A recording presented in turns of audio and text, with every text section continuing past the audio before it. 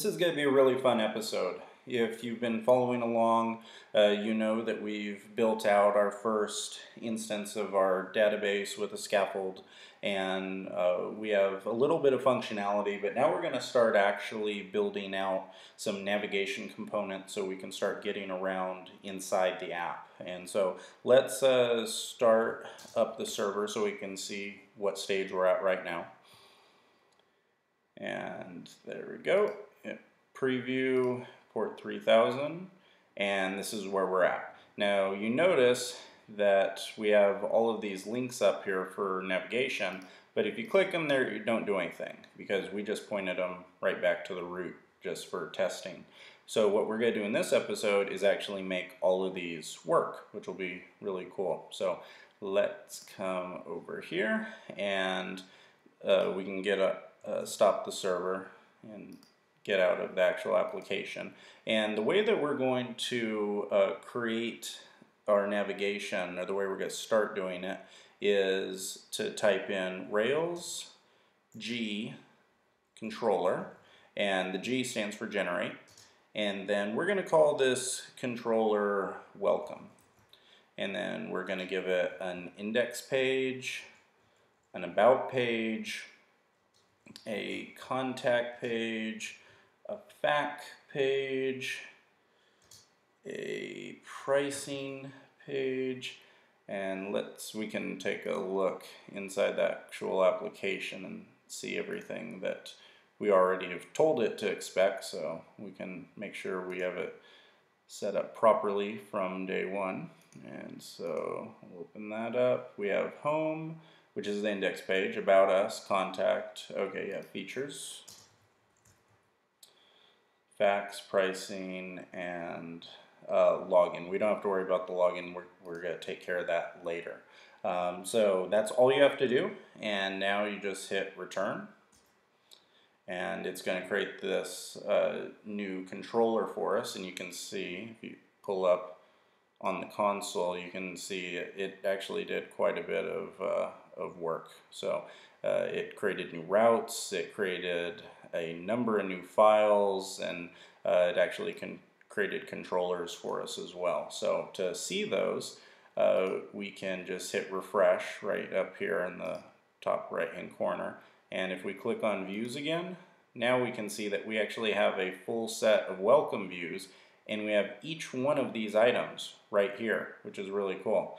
And we'll click out of this, go into our routes file right here, and you can see that we have all of these routes built in, which is really nice. And one thing that we can do, if you want to see what this looks like, is we're going to Rails S to get the server started again, and click preview port 3000, and nothing's going to look different. These still aren't going to work because we haven't taught them what to do yet. But if we come up top and hit /welcome/pricing, now you can see it actually brings this welcome pricing in, and it says find me in the app views welcome pricing html.erb file. If you're wondering what ERB stands for, it just stands for embedded Ruby. And so what it means, if you have a .erb file, you can actually put Ruby inside of that file, which is very important, because that's how you actually call and communicate with the controller and do a lot of things that we'll be talking about. So this now works, which is fantastic. Now, one thing you may be wondering about is, you notice how Invoices has resources and how you can get to multiple, if we come up here and go to Invoices, you can actually get to multiple invoices or invoicing pages up here, and we didn't have to have all of the rest of this content. And you may think that you could just take all this and dump it inside resources. However, it's not quite as cut and dry as that. And the reason is because what Invoices is doing, it's utilizing a built-in feature in Rails called resources, and it works with something called RESTful routes. And what all RESTful routes means is it has an integrated approach to routing for certain actions. So you can do edits, you can do deletes, you can do show and indexing and different things like that. However, it doesn't work, or I should say it works differently when you have a lot of unique things like about, contact, fact, pricing, things like that. These aren't really functions as much as they're just static pages. So the way that I usually have my enterprise apps set up is the dynamic things, the things like generating invoices, purchase orders, sending out email alerts, a lot of the things that we're going to be building in, those usually have resources associated with them. Static pages, I just usually leave like this. You can play around with it, see what works best for you, but this is the way that I like it. So now what we can do, if we come over to the console, and remember when you open up a new console in Nitrous, you always have to get into your whatever directory you're using.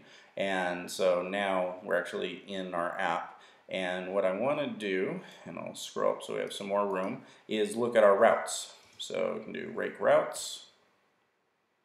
And when you do this, this is a quick way to know exactly which pages you have and which routes you can use here, these prefixes on the left hand side. This is how you know what to enter in for your links. So when we come over here to applications, this has all this content. Right now, this just goes to the home page. And that's obviously not good because we want, when you click About Us, to go to the About Us page. And that's very easy to do. And all you have to do, you can come down here and copy it, or you can just type it in. And so with the About Us section, I'm just going to get rid of root, and you should have welcome underscore about underscore path, and save that. And come to the app, hit refresh. Now when you click About Us, you can see it actually takes you to the About section, which is really nice. So let's do that for each one of these. So for contact, this is just going to be welcome contact. For features, it's you can see it's just welcome features. Welcome. And obviously make sure that your spelling is always accurate with this, or else you're going to run into some error messages and you'll find out very quickly that you misspelled something, and it happens to the best of us. Pricing, so we go welcome pricing.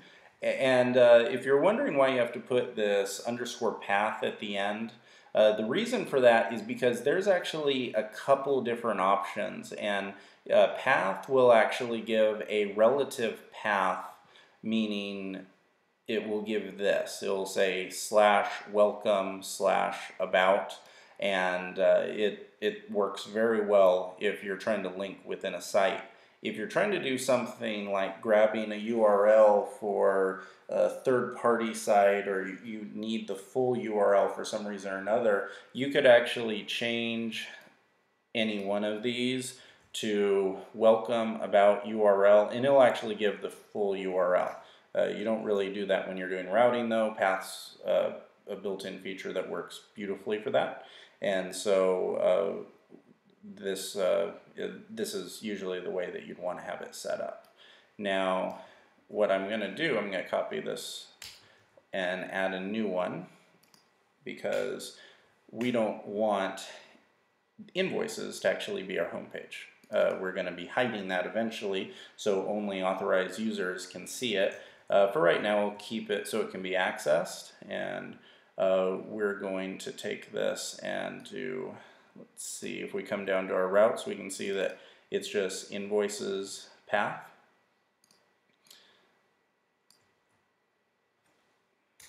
And we can keep home at root path, and we're going to switch that up here in a second. So now if I hit refresh, okay, and it looks like I probably did have a spelling mistake. Hold on one second. We have welcome facts page, and let's see. Oh, see, I warned you there was going to be a spelling mistake in there somewhere. Hit save, hit refresh, and there you go. So this is all working. Now if you click About Us, it takes you to the same page. Contact, features, facts, pricing. Now when we click Invoices, you see it takes us right there. Now if we click Home, you'll notice it still is taking us back to the invoice page, which is not something we want. And the way we're going to fix that is we're going to come to Routes, and instead of doing our route to Invoices, now we're going to switch it so the route is actually going to use this welcome/index.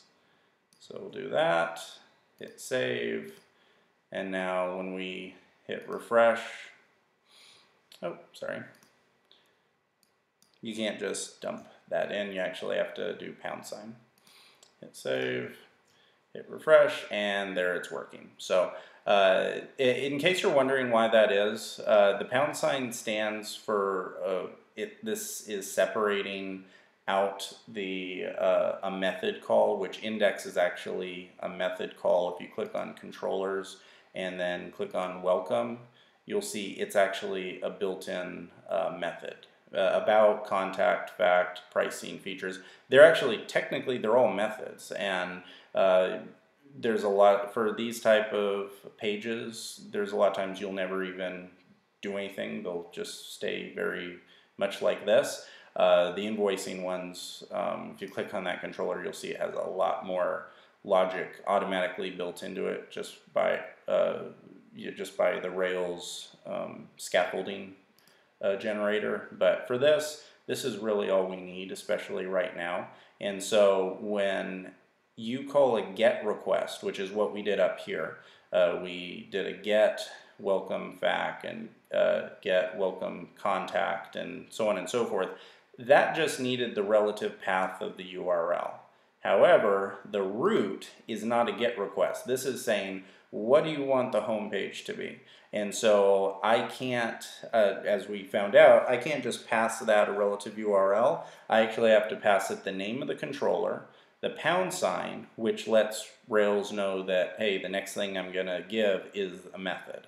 And so here's a controller, #, and then the method name, and then it works. If we wanted to switch this up for some reason and say about and hit save and refresh the home page, now the home page would actually be the about page. We don't want that, but that's showing you how that's calling the method. So we'll hit save, hit refresh, and we're good to go. So this was very good. You now know how to create a fully functioning Rails application and being able to incorporate navigation and things like that, which is very exciting. I actually have built static type of corporate websites with no more knowledge than we just did with this, and it actually works very nicely. So you can build, you don't have to build a incredibly powerful application with Rails. You can also use it to build a static business application and use Rails instead of WordPress or something similar to that. But now that we've done all this work, we really need to add all this up to the Git repository for source version management. So go down into the terminal and type in git status, and it'll tell us all of the files that we've changed since the last time we pushed up to Git. So we have modified ones, and then we have ones that we've added. And so we want to first check to see which branch we're on, which it shows up here, but I usually just do it out of habit. So I do git branch, and it says we're on the master, so that's good for this tutorial. Later on, I'm going to show you how to actually build out big features on branches so that you're not playing around and living dangerously building things on the master branch, and I'll explain why in a future episode. But all we have to do for this one is do git add, and then do a space and a dot, and that adds all the files. So now if we do git status, you can see they're all green, and these have all been added. And then we do git commit -m and say built out navigation and added welcome controller and set root, and then end that with a apostrophe, hit return, and then just do get push. It's going to ask you for your username and password to GitHub. And that's all pushed up. And now that that's pushed, let's also push up to Heroku just so we can see it working live on the web. So we're going to do get push Heroku, hit return.